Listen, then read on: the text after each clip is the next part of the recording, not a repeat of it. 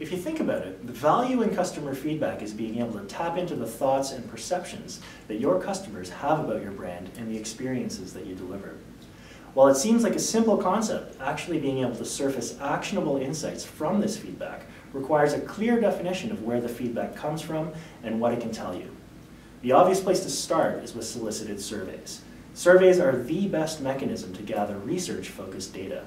In terms of customer feedback, they allow brands a simple way to directly ask customers about the areas of the experience that are most important to you.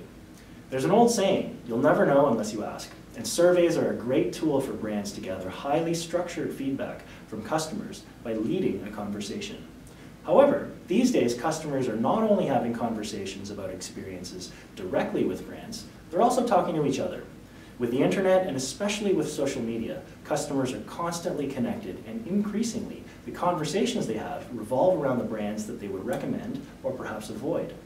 These comments and reviews can also serve as a valuable source of customer experience information that brands should be aware of.